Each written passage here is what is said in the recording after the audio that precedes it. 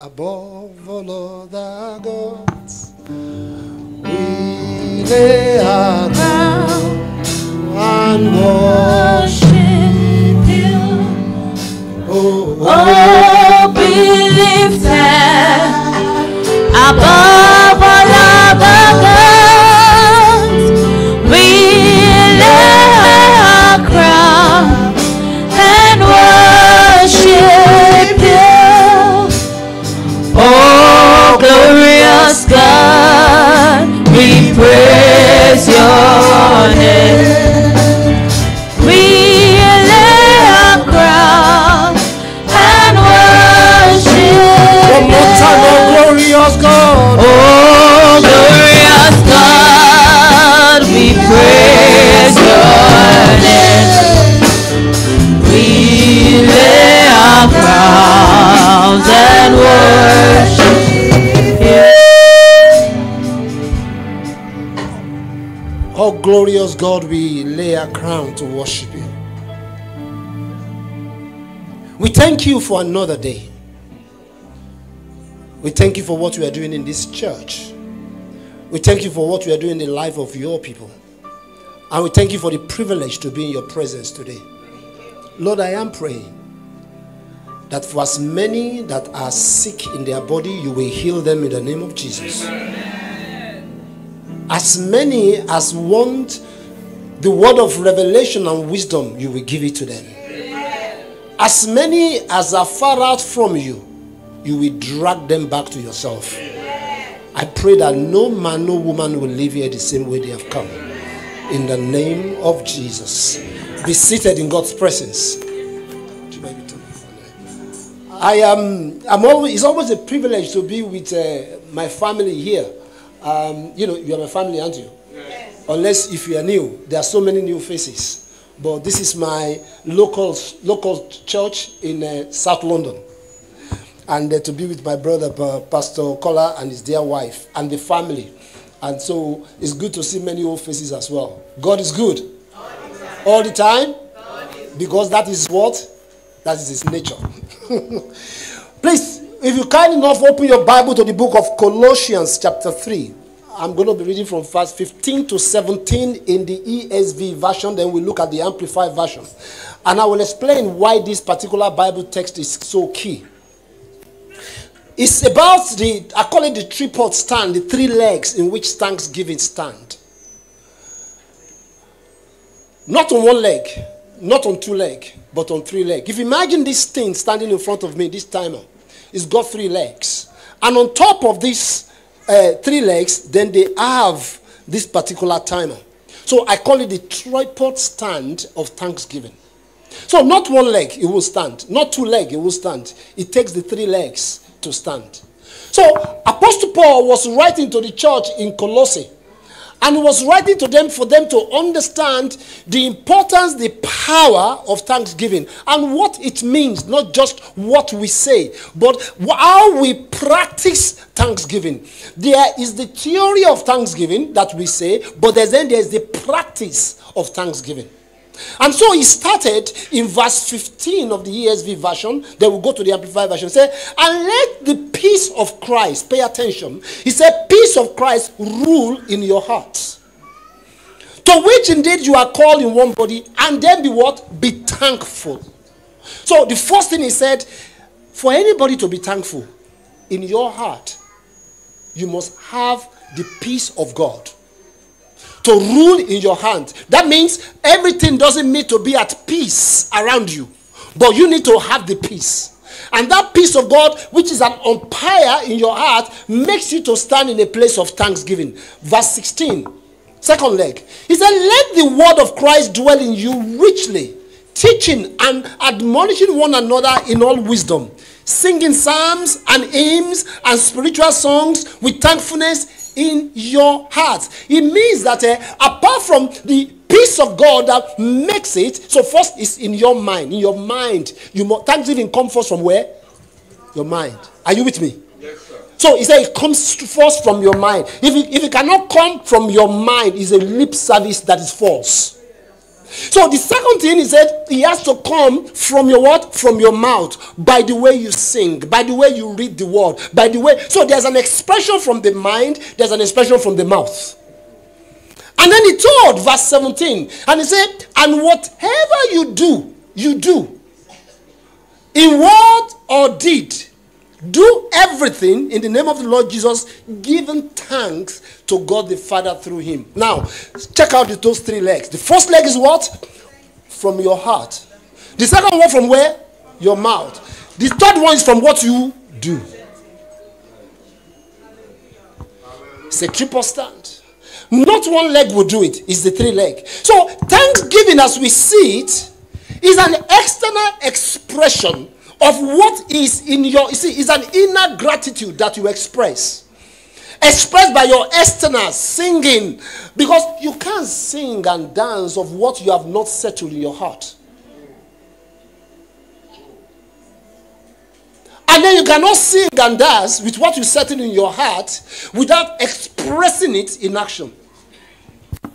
So this peace of God that we are talking about, it inspires a praise party within you before you even say it. Now, what is peace? Peace is not the absence of chaos. Peace is settled in the midst of chaos. Are you with me? Yes, so, a great man asked somebody to paint a picture of peace for him. So the artist went and painted a board, and everything settled around. Everybody lay down. Things were peace. He looked at the picture. He said, that's not a picture of peace. Take it away. He painted another one with everything, a beach, everybody coming down, hugging each other. He said, that's not peace. He said, but what is the picture? What peace? Then he painted the third one of a bird on a tree. Other trees are falling. Winds are blowing. There was elter skelter, eater teeter, and the bird was just calm. He said, that is peace. Hallelujah. Am I making sense to you? Yes, sir. So, peace of God is your ability to be calm in the midst of chaos. So, Apostle Paul is now saying that if you can give thanks to God in the midst of that, then you understand what he's talking about. I don't understand, because sometimes you have to understand that it is not when all is well that you give thanks. Sometimes things are not going well, but they are not going well, but you have the peace. See, those who doesn't know their God run helter-skelter during the time of crisis. If you know your God, you are settled and you are peace. Everything is going all around. See, one time I was traveling in northern Uganda with Pastor Ago. And we're in a plane. One of those small planes that doesn't take much people. We're doing mission in there. That plane takes maybe about 4 or 5 people. Everybody's in first class. In that plane, In fact, you wind down the glass in the plane while you're in the air. Right? Yes, that's how small it is. So we are flying. It's not one of these planes with all the gadgets. The pilot has his compass and everything. And then, when we were going, the plane have not landed there in a long time. And we're expected to land in a place called Kidgum in northern Uganda. And the pilot then said to us that we can't find a landing strip. And the fuel is terribly low. So I now said to him, explain it in English properly. He said, if you can't find a landing strip in the next 5 to 10 minutes, we'll go down. I said, no, what do you mean? He said, as in, we're done. We're shish kebab. I said, in the middle of Uganda, they will not even see my part. Because it's in a thick of a forest where nobody, some lion hungry, say, thank you, Jesus. That kind of a thing. All manners of things were going through my mind. And as I sat down there with Pastor Agu, who is we traveled on this mission together, and he was laughing, and he was shaking his leg, he was laughing. I'm like, so the other guy that was traveling with us, Pastor Gabriel Ezeashi, who sang that song, he was sitting in the front with the pilot. He started to, like if death has not come, but he was already practicing the death. If he hears this thing, he will kill me. He was like, and things like that, as he starts with the pilot. And then my pastor who was sat with me, he was just shaking his leg and smiling. I said, did you hear what the man said? He said, He said, Revi, this is how we're going to end it. He said, it's not bad at all. He said, it's not, at least we are doing the gospel. And then they would say, these people, they went down doing the gospel. And he was just smiling and shaking his leg. I'm like, so who should I follow? The one that is afraid? Or the one that is confident? Because I just don't understand why the man was calm. And then few minutes later, the pastor said, I can see a clay strip. And then we saw some people in there. Eventually, because oftentimes, death comes before death. To scare you, that's not going to happen. It creates fear, intimidation, throws everything at you. So you even lose hope in the journey, whereas nothing is going to happen. That was how you find the airstrip. So I now asked him later, but what makes you to be confident and comfortable? He said as he sat there, was just thanking God and said, God, it's not a bad idea. That is your job I'm doing. And if I have to go home like this, not a bad one. And he was just thanking, he said he was just thanking God. I said there is a different level of a peace in the midst of chaos. Are you listening to me? Yes. That is when you are faced with death, not even job, not even the issues of life. Death is staring at your face. Because thanksgiving from the heart is the ultimate solution to anxiety. So Apostle Paul wrote to the church in Philippians 4, 6-7. He said, do not fret or anxious about anything. But he said, in every circumstance and in everything, he said, by prayer and what? Petition, that is definitely request, with thanksgiving. Continue to make your wants known to God. And he said, then the peace of God that was past all understanding. So Apostle Paul said, don't be anxious for anything. Anything is what? Anything. They reckon that something is happened to you, and then what? I'm not anxious. I've just prayed, petition, and hand it over to God. And then he said, the peace of God. You see, we said the peace of God which passes all understanding. That means nobody can understand what that peace looks like. He said the peace of God. You see, when you can understand, you can understand your own peace, but you can't understand the peace of God. That's why I said the peace of God that passes what? All understanding. Your human imagination cannot define the peace of God. It passes all reasoning. He said that peace will not protect. One version say it will garrison your mind. What does it mean? It means that there is a protection. Hallelujah. So when the anxiety comes, it means the peace of God. He said, no, I can't get in.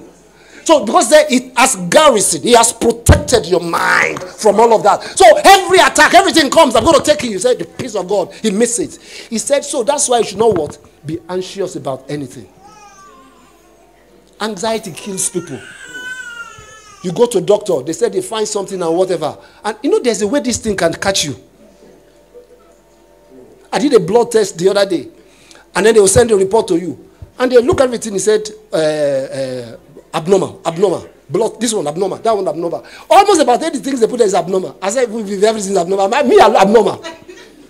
You can't say everything is abnormal. So they say, okay, I should go and see the doctor, whatever. So the doctor rang me. I said, everything looks abnormal, but I can tell you, I am very normal. Very, very normal. There's nothing abnormal. So she now said to me that oftentimes, when the thing is just about a little bit skew off, she said, that machine is stupid.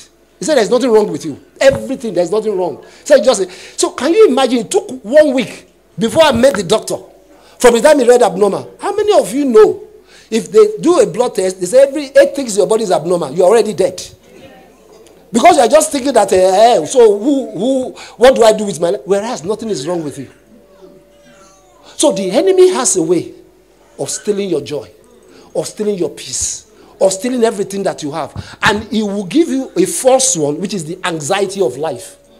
So the anxiety makes you have what you don't even have. In the midst of being anxious, do you know you can feel that you are unwell and you'll be unwell. But when you say, no way, that's not for me, you enter into a new dimension, one leg of thanksgiving.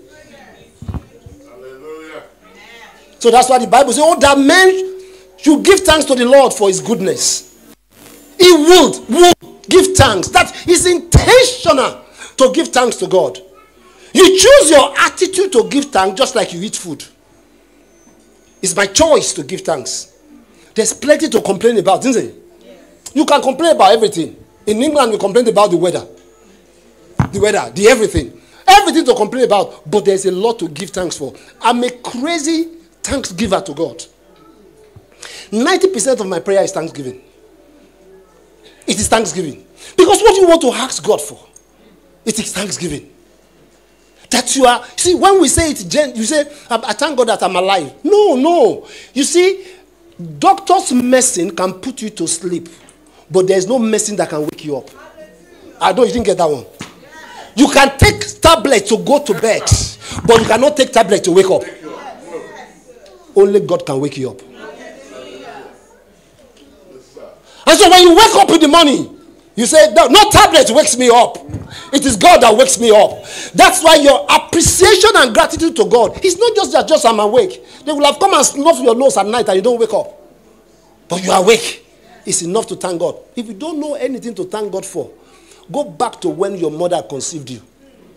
Do you know how many sperm that could have formed a cell to give birth to you? All of them die, only one.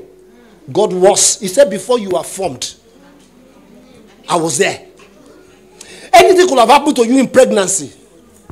It didn't happen. During the time of birth, you could have been stillbirth or whatever, but they born you well. While you were young, you could have crawled into fire, but God allowed you to be. When you were in primary school, they could have kidnapped you or accidents, but God kept you. When you were in secondary school, anything could have happened. God keeping you. When it was time for you to be grown and alive, God made sure you are. And then in your own iniquity and sin and the world, He walked over to you by the blood of the Lamb. He cleansed you, He washed you, and He gave you a new life. Tell me, how would you give thanks to Him? There's always a reason to give thanks to God. It's not enough what we eat, what we drink, where we are. We give thanks to Him for that, but for the ability He has given unto us to be. If you don't remember that, the fact that you are on an eternal journey unto God, that if anything happened today, you are not going to hell. You are going to be with Him. What a privilege. So I don't know about you. Why don't you just give Him all the praise?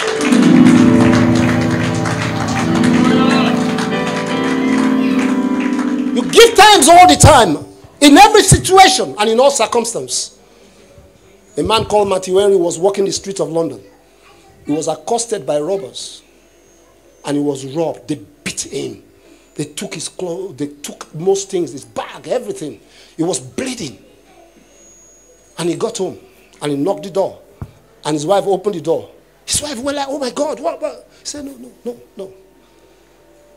I want to give thanks. Who gives thanks? For being beaten? For being totally disedged? He said, you don't understand. He said, I'm not only giving thanks, I have 4 prayer points of giving thanks. He said, how could that be possible? He said, number 1, I have not been robbed before. Now that I've been robbed, I give thanks. No, you don't understand that. So they said, but why? He said, as a pastor, I don't know what it looks like when people come to tell me they've been robbed. I only have sympathy, I don't have compassion. Oftentimes, God will let you go through what you are going through so that you can be an example and a blessing to minister to people when they go through it. How can you reach out to people when they have not gone through what they've gone through? How can you pray for them from your heart? He said, I've never been robbed before. He said, now that I've been robbed, I give thanks. Because it gives me a different understanding, a different spin. When I'm reaching out and preaching to people. Sometimes things happen to you. It's not it happens to you so that you can give testimony and go. Pay attention. God has let it happen so that it can be a source of ministry. Yes. The day is coming when that you experience is going to encourage somebody. Amen. Give thanks. He said, the Bible says, in everything and in all situations, you give thanks. They take your job. Father, I thank you. Something happened that is whatever. Lord, I thank you. The Bible didn't say only when things are good. It said in all things and in every circumstance, in every situation. He said just give thanks. That's why I like Psalm 100, verse 4 in the Message Bible. One of the most revealing Bible texts to me He said the password to get to God's presence is thank you. No, that blew my mind from the day I got it. Hallelujah. You see, make yourself at home, talking, worship him. Enter, he said, enter with what? Password. Now, pay attention. If you take your phone or your laptop or whatever, you give it to your children, they cannot unlock it unless they have what? The password. So God now says, the password for you to access me. The password to access me. The password to access me is not intercession. It's not anything. It's not. He said it's just, you just wake up every morning. You punch the tap word, the password. Thank you. God said, you're ready. You're ready. You're in my presence. What an amazing thing. The power of telling God, thank you. Genuine appreciation and thank you to us, to God. This guy said, they took my purse, but they did not take my life. I give thanks to God. His wife was just looking at him. Are you serious? He said, is that not enough? He said, they took everything I had, but you know what? At the end of the day, it wasn't too much. And he said, lastly, they took everything. They robbed me, but I thank God that I'm not the one that robbed. Somebody else robbed me. Always find excuse to give thanks. Not to complain. That's what the Bible says. Bible didn't say in everything complain. He said in everything, in every situation, do what? Give thanks. Number 2 of this stand leg, we said our expression must come from praise and singing a melody unto God. There's something when your thanksgiving goes beyond just a thought of your heart. And things happened. And I need to put my feet, that second feet on the ground. You begin to praise and worship God. See, there's a praise and worship God when we have a church like this. You are joining. Do you ever praise and worship God at times when you are the only one that wrote that song at that moment for yourself? Anybody been there before? You wrote the lyrics yourself at that particular moment. The melody that is going with it, you are the one that wrote it. Because it is your heart that is praising God at that moment. So the Bible did say to us that even in the reading of the Psalms, in the reading of the Psalms, in encouraging each other. So when people come and there's a challenge, oh, come on, let's worship God. Let's praise God. So from our lips, we open the scripture, and it's a sign that we are praising God. Because oftentimes, thanksgiving that comes with praise disturb the enemy. You don't believe me? 2 Chronicles 20-20-22. When Jehoshaphat was going to battle, it was a battle with 3 armies. There's no way he would have won. No way. But guess what God did? God said, the army you want to take to the battle, put them aside. Put the praise singer in the front. Then the army can follow. See as he read. He said when he had consulted with the people, he appointed singers to sing to the Lord and praise him in their holy priestly garments. And said, as they began to sing and praise, the Lord set ambush towards the enemy. See, he said, as it begins. See, when your attitude becomes an attitude of praise that flows from your mouth, that flows from everything that you are setting ambush into enemy's camp. When people want to set you up, right? Oftentimes you go into intercession, which is great. But oftentimes if you are close to God, God will say, this is not an intercession. This is a praise thing. As Jehoshaphat was praising. Praise the Lord. As they were praising the Lord, singing. There's something came out of that praise and worship that the enemy thought to themselves, you are my enemy. You are not my collaborator. And they started to fight each other. They did not even pull out one article to fight the enemy. They fought themselves and destroyed themselves. By what reason? Because of the praise and the thanksgiving. Thanksgiving is a dangerous stuff. Don't fear much a man that can pray. Fear a man that can thank God. Because he will always find himself in the presence of God. When things are tough for you, when things are difficult for you, find an opportunity to give thanks to God. Ordinary people remembers when others says thank you. And God awaits us to say thank you to him at all time. He awaits us Psalm 126 verse 3 says, the Lord has done great things for us, and we are filled with joy. It's possible to forget what the Lord has done while we are anticipating what he's going to do. But we must always, always give thanks to him all the time. So the Bible talks about these particular things about we are more than conquerors. Remember it in the book of Romans. See, there's a difference between those who are conquerors and those who are more than conquerors. Yeah, there's a lot of difference. You see, all my brothers and my sister that came to give testimony this morning, you are conquerors. Oh, yeah, you are conqueror. You have conquered. Amen. That's why you came out to give thanks to God, and we testifying the goodness of God with you. But you know what? There are possible some people that should have come to give thanks, but they didn't. You know why? They are still going through these concerns. They are still going through the issues.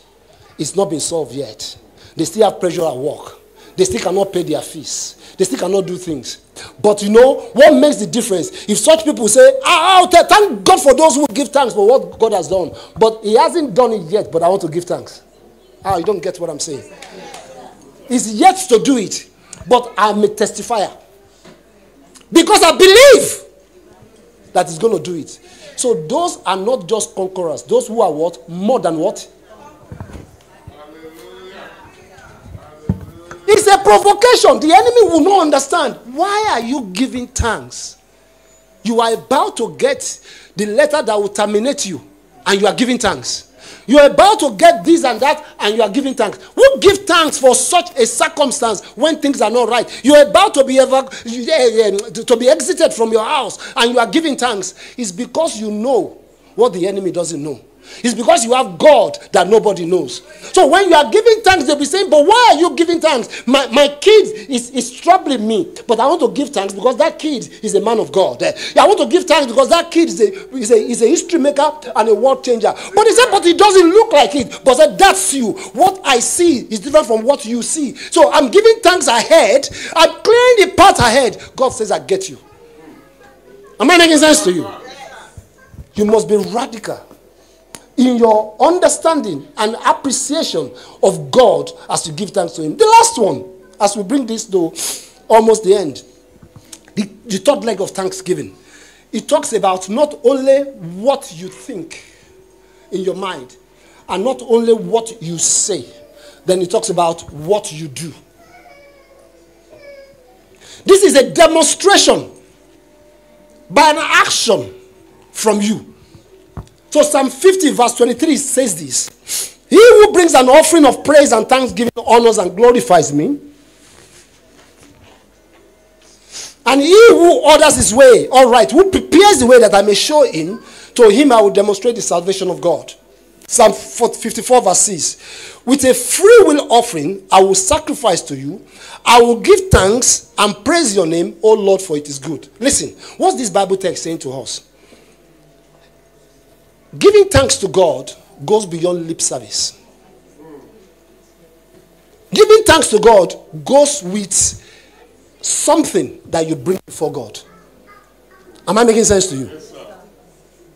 Because that's why they call it, that is the sacrifice of thanksgiving that you are bringing unto him. Lip service is just to thank you. My kids can thank me. Thank you, Dad. Thank you, Dad. I say, it's okay. You can thank me. But if my kids goes out and find a one nice,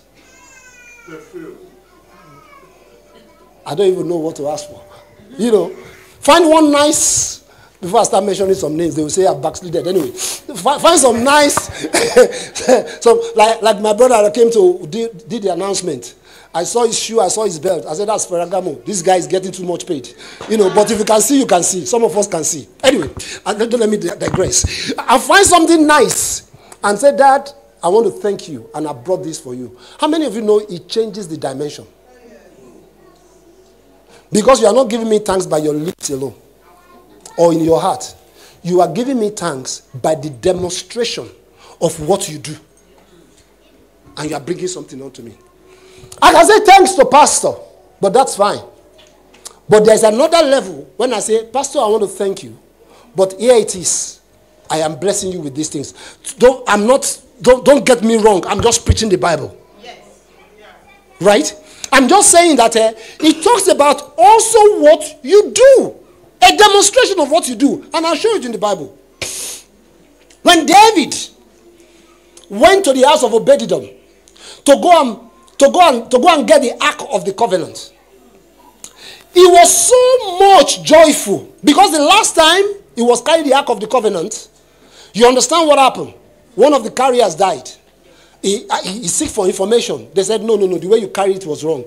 You have to carry it properly this time around. And they went to carry it. And for him, that God can allow me to carry this Ark of Covenant on his way to Jerusalem. And David began what I call extravagant. See, he must have taught it in his heart. Then he got all the praise singers with his mouth. And he thought, not only that, I have to demonstrate an action. So the Bible then reads in 2 Samuel chapter 6, if you read from 12 to 15. And it was told King David, the Lord has blessed the household of Obed-Edom and all that belongs to him because of the ark of God. So David went and brought up the ark of God from the house of Obed-Edom to the city of David with rejoicing. And the Bible went further.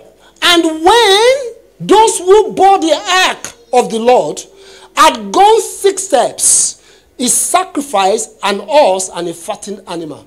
See, as a theologian, when you unpack what that text means, it's mad. What that Bible says is that David said, for this that God have allowed me to carry your presence back to Jerusalem. When they take 6 steps, 1, 2, 3, 4, 5, 6, bring me a calf. He will sacrifice it. Take another, I didn't say it, the Bible said it. Read it. Yes, sir. He said for every 6 steps, he made a sacrifice. He was dancing so mad that his underpants was showing. His appreciation and gratitude to God was out of this world. He must have littered the whole road from the house of Obed-Edom to the city gate in Jerusalem with blood. Every calf, every cow, every camel, every sheep, every goat, he must have brought them. I imagine what the people will have been saying. King David, you've ruined the economy. Everything that is of the animal husbandry, we've brought everything. You've sacrificed. It's just 6 steps. Do you know what it means? He said, after every 6 steps is sacrifice. It's only 6 steps. Do you know how many will sacrifice from this wall to that wall? Are you with me? Yes. And he began to sacrifice. If you now think of your life and God's blessing and grace upon your life, think of 6 steps. Think of what God has done. Hallelujah. What are you sacrificing? Am I making sense to you? Yes, sir. This was a man that can think back. Because David would have thought, I don't need to be here. They chose everybody, but they didn't choose me. It takes Samuel to go and get me. Sacrifice. When nobody could defeat Goliath, I was the only one. And you did it for me. Sacrifice. When Saul was looking for me, and it appears that he got me, but you made me escape. Sacrifice. Oh, I don't know what you're talking about. When you look back into your life, every 6 steps you take, you stop. Praise to you. Praise to you. Praise to you. Even if you don't have anything, you say praise to you. Because God is looking for those who are radical, who are crazy, who are mad, who are ready to say, if my underpants need to show, let it show. But I cannot keep or hide God's blessing, God's grace, God's glory, God's favor, God's increase, God's anointing. I can't keep it to myself. 6 steps. Began to offer sacrifice unto God. Those are the people that understand. See, it's not only what you think now in your mind. It's not what you say. What do I bring as the sacrificial offering to what God has done for me? This was a man. No wonder God said, David is a man what? After my own heart. This guy has gone way. And if you think David has done that, let me show you what his son Solomon did. 2 Chronicles chapter 7 from verses 4, 5, and 12. Just in summary. It says Solomon's offering and thanksgiving, it provokes God to show up at night. That's crazy. See, he gave God so much offering. God said, tonight, I'm going to wake you up. We need to talk. I'm going to give you the blueprint of success. The Bible says, then the king and the people offer sacrifice before the Lord. Watch this. It's not me. It's the Bible. He said King Solomon's offer a sacrifice of 22,000 oxen. Now, not one, not 10, not two. Do you know what oxen is? Big cow. Like a camel. 22,000. Solomon must be crazy. Now, 22,000 in money terms, in pounds and dollars. Do you know how much that would have meant in those times? Is anybody listening to me? Yes, sir. And then the Bible went further. That not only 22,000, he said, and 120,000 sheep. 120,000 sheep. Do you know if you pack 120,000 sheep and 22,000 oxen, they will fill the whole of this Mitcham? Mm-hmm. They just be all over the place. Oxen. 220, it's too much. You just be hearing about. They are more than the human beings. Because the population of the world is not much that way. So it's 1 man and 3 oxen. 1 man and 5 sheep. And then the Bible said, Solomon did what? He sacrificed them. Not to himself. In the altar of God. God, I give you all of these things. It's possible that there's nothing left in the country. He has used everything available to sacrifice unto God. For what? Because it's not what I think. It's not what I say. But it's what I do. Are you getting me? Yes. And verse 12. The Bible says, and the Lord appeared to Solomon by night. And said to him, I've heard your prayer. I have heard your prayer.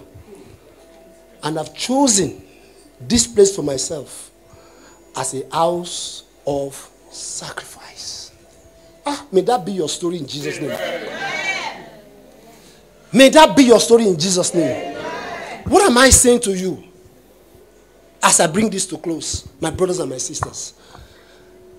Learn the art of being grateful to God from your heart.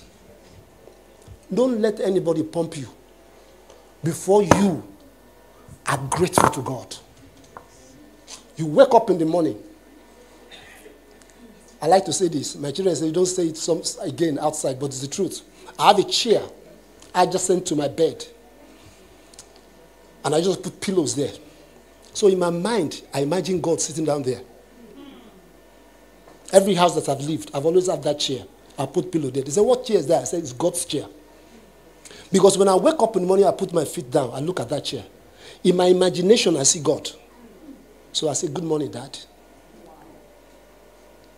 So it gives me the understanding that His presence is there and it's forever. And then it starts an attitude of gratitude, of thanksgiving unto God. Because I know I must press the password through thanksgiving at that particular moment in my life. You must be able to find a reason of gratitude unto God every day on a daily basis. Comes from your heart. And not only from your heart, you must be able, in many ways, to say it to people. I want to give thanks to God. Tell people, share it with people. Let people know what you are giving thanks to. Like the testimony we shared with our people today. Let people know what God is doing. Share testimonies with them. Share text with them. Sing and dance. Do you ever sing and dance on your own at home? Yes. Just dance for the Lord on your own. Oftentimes when I'm long in the bathroom, my wife will say, why are you wasting money, electricity? I said, you know when you lock yourself in that cubicle in the bathroom and you shut the door, you are with nobody. You are just, you are just And she said to me, your voice is not good. I said, the angels, they mix it. They just mix the voice. It might not be good to you. I'm not singing to you. The person I'm singing to, he got angels to be mixing the thing. Everything, is synchronizing. And I'm enjoying it with the whatever. You must learn a safe place where the words of your mouth give praise to God. And the last thing, we should not be pumped to give money for Thanksgiving, to bring offering or whatever for Thanksgiving. See, there's so much happening in our world that money has become something that has been badly communicated in church because of leaders who have not been properly accountable or not telling the truth or not saying. See, the money, like Pastor was saying, the money we give in church is equivalent to what you give when you go to your gym. When you go there, they give you service. You pay monthly subscription. Is that not so? When you come to church, you hear the word of God, you sit under eating, you meet friends, and you go. Do you want to be getting that free all the time? If you are going to if gym does that, they will close down. Am I making sense to you? Yes, sir. You belong to a golf club, whatever. You pay to become a golf club, whether you go there or not. You pay your subscription because they use it to pay salary, pay the bills, pay everything. The same thing we are supposed to do in the house of God. That's just normal thing that we do as an act of responsibility. So all this tithe, no tithe, this one, whatever. Do your responsibility. If you belong to the house and you are benefiting from the house, then bless the house. Because sometimes you say, whoa, look at him, man of God. He's driving that car. He's doing whatever. Most of the time, men of God, it's not their money. It's people that they are blessed that bless them. It's people that bless them. I know my brother has given 6 cars to different men of God. And I'm sure the people in their church will be thinking, Pastor has stolen our money to go and buy car. I know so many that have been giving houses as men of God. So, for us as men of God, if we are honest and faithful, if you do this thing, God will bless you. But he also puts responsibility on the people as well. That for the work of God to continue, then we must be committed in terms of what we do. Because after that is a tithe, your 10%, your clinical percent, you have to get to an understanding that by revelation is your giving. Let me repeat that. You can give by information. It's okay. You're a baby Christian. When you are giving by revelation, God tells you. Because everything you have belongs to him. Yes. I remember the first job I took. As I was taking the salary, God said, don't spend anything.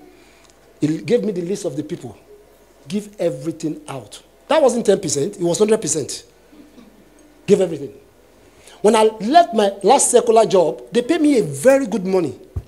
When I left, very good money. Enough money to put down as a mortgage to buy a house. Very good money. God spoke to me. Drop everything in church.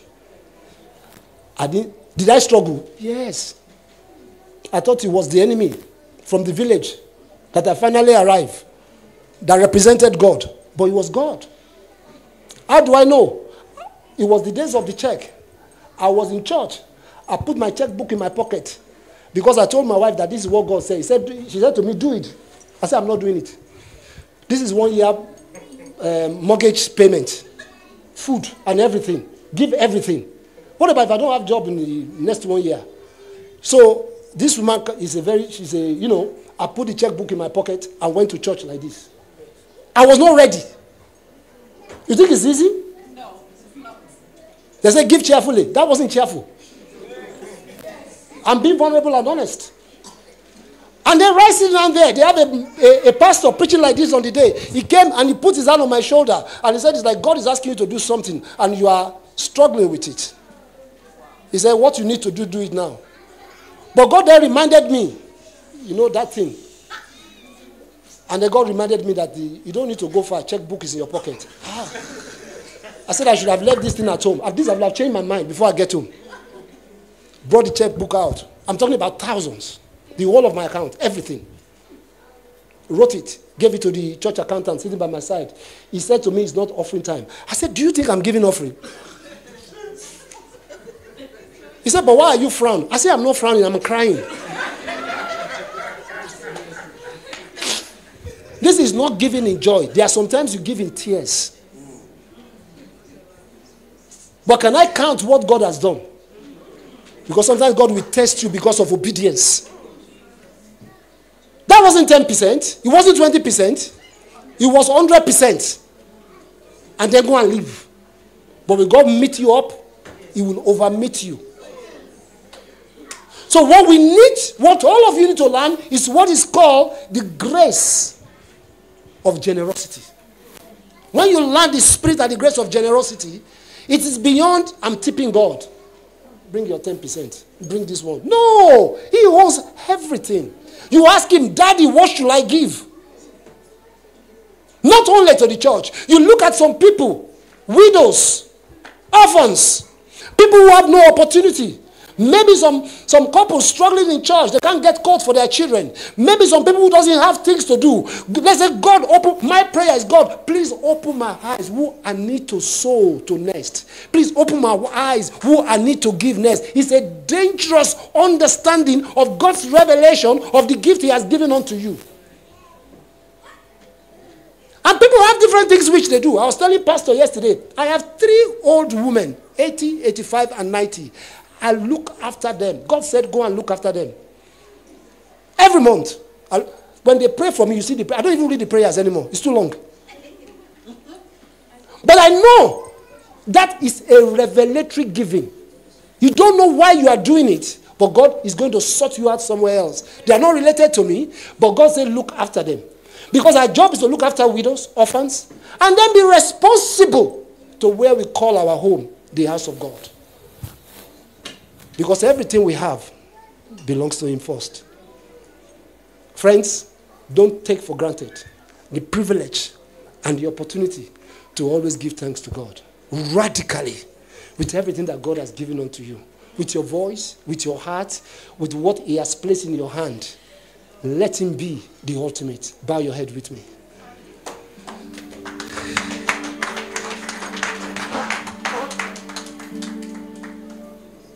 Why don't you just pray to God this morning?